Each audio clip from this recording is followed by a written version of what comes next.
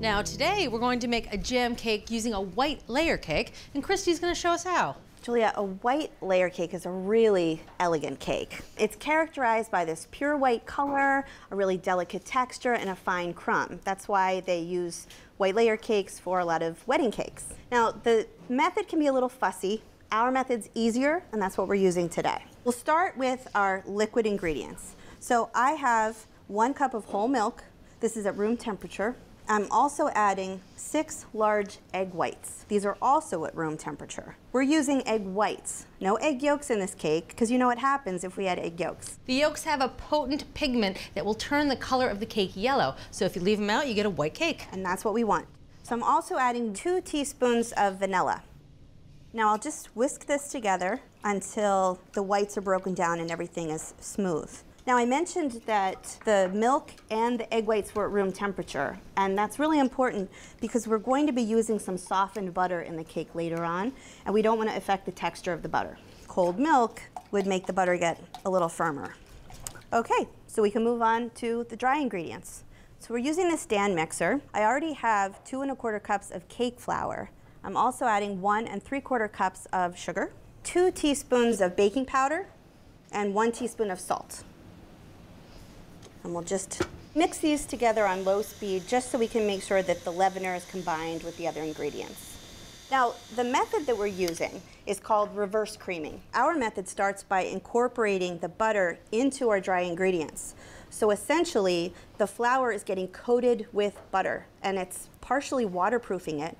So when we add the liquid ingredients to it, it's very difficult for gluten to form. So that's going to give us a more tender cake, more delicate crumb, and it's going to resist doming. So we have a flat cake, and that makes a good layer cake. So we'll turn this on low speed, and I have 12 tablespoons of softened butter. So I'm just adding this butter 1 piece at a time until all the butter is incorporated.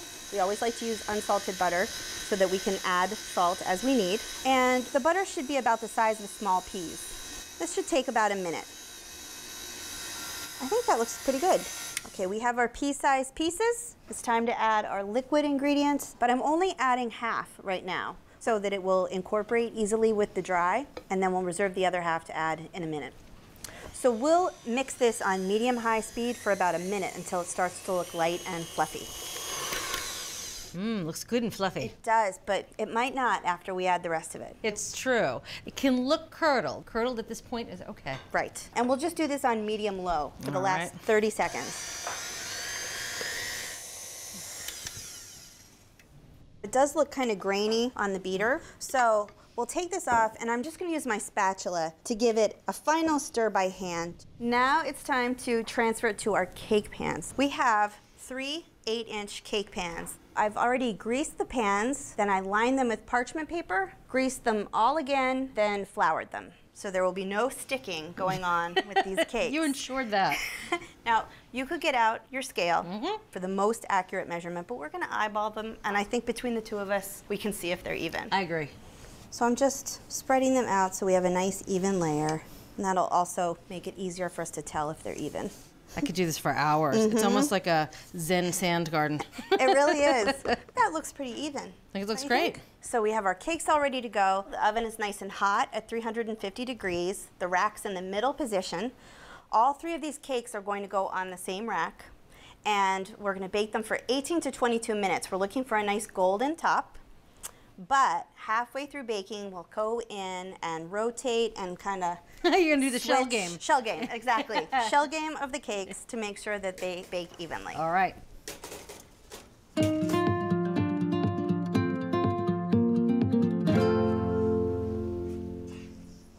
Oh, that is a good smell.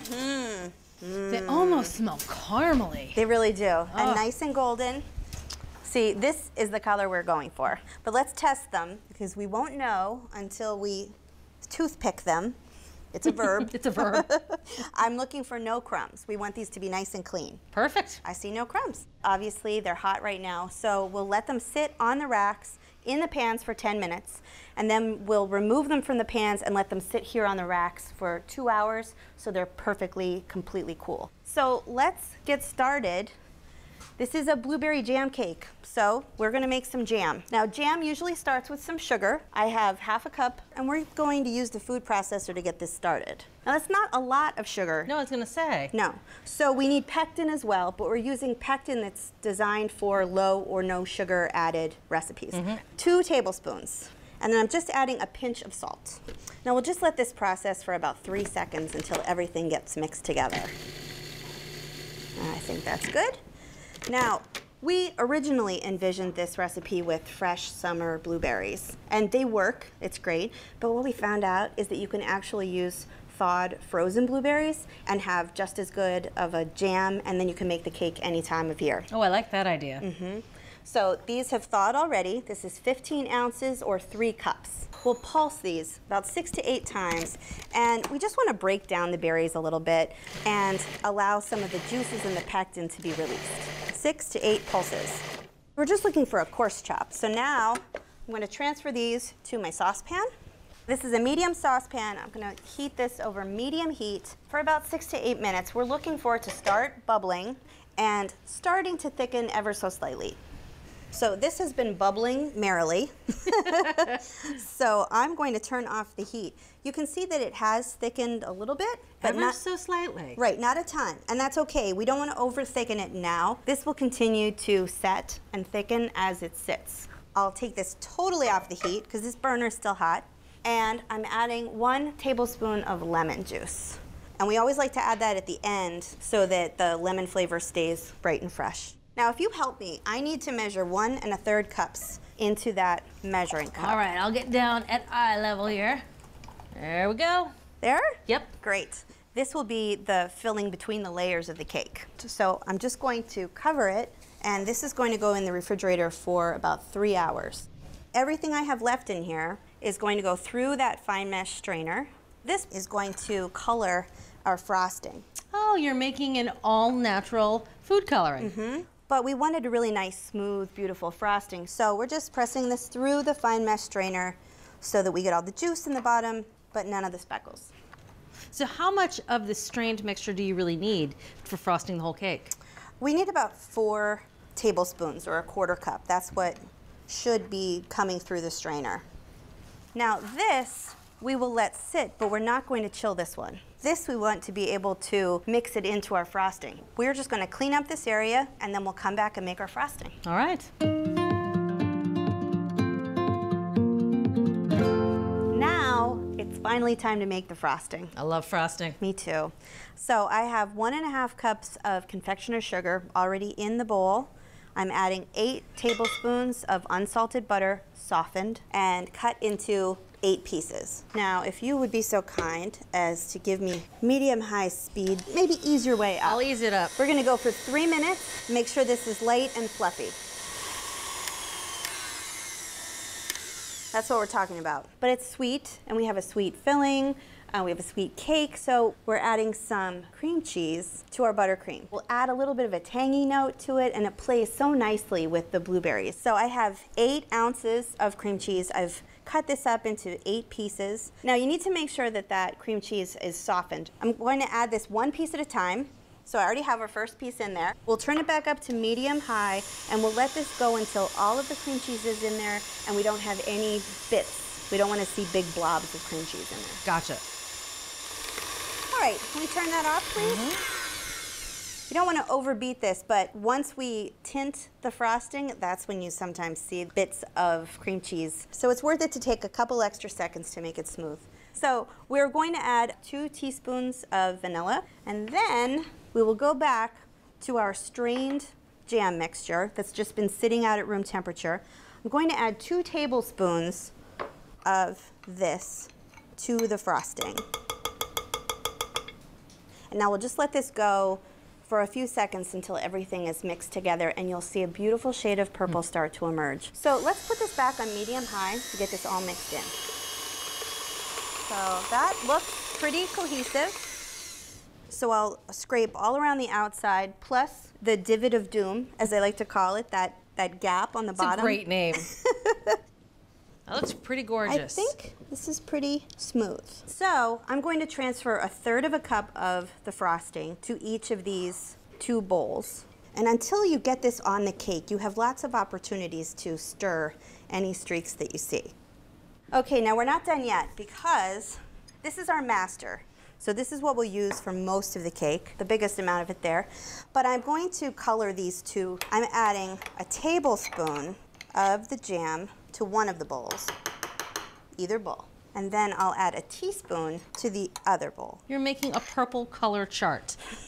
Like at Right. the paint store. Exactly. That's kind of what it's going to look like. One thing to note, though, it's not a bad idea to chill the darker colors while you're frosting the cake, doing the crumb coat, just to keep it nice and firm. So, Julia, the cakes are completely cool. They've been cooling for about 2 hours now. We'll be moving the cake on and off the turntable, so it really makes it easy to do that if we use a cardboard cake round. This is slightly smaller than our cake, so that we can frost all the way to the bottom of the cake. So this is about 7 inches. So I'll move my first cake over. Now, before I put this on the turntable, we don't want it sliding all over the place. You need a little glue. A little glue. There we go. And that'll just anchor it a little bit. So now the first thing we'll do is we have to start adding our filling. So I'm going to transfer 2/3 of a cup of my jam to that first cake layer. See how nicely it's firmed up? Yeah. All right, so we'll use my offset spatula to smooth this out from the center. We want a nice, even coating. And I'm not going to put it all the way to the edge. We'll leave just a small gap because once we add 2 more layers of cakes to this, we don't want it to squeeze out the sides. All right, I think that looks pretty good. So now we'll put the second cake on, and just take your time. And remember, not all the way to the edge, just to leave a little bit of space for movement. Okay, now for our third layer, I'm actually going to invert this cake, so we have a perfectly level layer on the top. It is time to frost. Surgical precision, my friend. We just want to put a nice thin crumb coat on. Now the purpose of this is to actually capture all of the crumbs that are on the cake and encase them in that first layer of frosting. I like to do the sides first. It doesn't have to look pretty. We just want to have a really nice thin layer around the whole cake. So I'm totally covered now, but I have more on than I need. So we really just want a very thin layer. So I'm going to go around and just scrape off some of the excess. I'm going to do the same thing with the top. Once I've finished the whole cake, then we're going to put this in the refrigerator for about 30 minutes, just to set the frosting to make sure that it's really easy for us to finish frosting later. So our crumb coat is set, and it really makes it so much easier to do this next step. We're starting from the bottom and we'll work our way up. So 1/3 of the cake will be the darkest, the middle third for the middle color, and then the top third will be the lightest. So I'll start at the bottom, and I'm doing the same thing that I did when I did my crumb coat. And there will be plenty of this colored frosting. There's no need to be shy with it. We will blend these all together, so if there's a little bit where it's not a perfect third, it's totally fine. Okay, that looks pretty good for the first third. Gorgeous. Now we'll use the middle color. Wiping your spatula clean. I don't want to contaminate the other color. I just want to get that middle third. Looks good. Yeah. Now this is one of those cakes where this part does not have to be perfect, because once we finish this, we're going to employ a swooping action that's going to even everything out, and it's going to look fantastic. Now we're ready for the top third. Now this is the right color, but remember, it was just a crumb coat. Now we'll do the top. See, the top's a dream after doing the sides. Okay, so for this last step, I like to use a large offset spatula. What I'm going to do is start with the offset spatula against the cake at the bottom of the cake against the turntable. And I'm going to start turning the cake, and I'm slowly going to start bringing my hand up towards the top. All right. Okay, so we'll have about 6 swirls or so going up the sides. There we go. That's so see, cool. It blends the colors together. It smooths the side of the cake. Now what are you going to do for the top? I'm going to do the same thing, but I'm going to start at the outside and work my way into the center. Okay. It's almost kaleidoscopic. That is so cool, Christie. Isn't it fun? So we're going to chill this for 30 minutes in the refrigerator, and then we're going to eat. All right, I'll be waiting. Christie, That is one gorgeous cake. Now I'm going to cut into this I feel like cake. I should do a drum roll for you.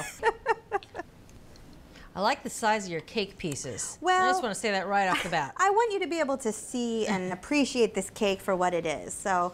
Me too. All right. A little bit of frosting, a little bit of cake, a little bit of jam. As it should be. You know, it looks gorgeous, but it tastes amazing. The blueberry is such a clean flavor, not too sweet. The frosting is buttery, but that cream cheese adds that little bit of tang. It just makes it more interesting than your average frosting.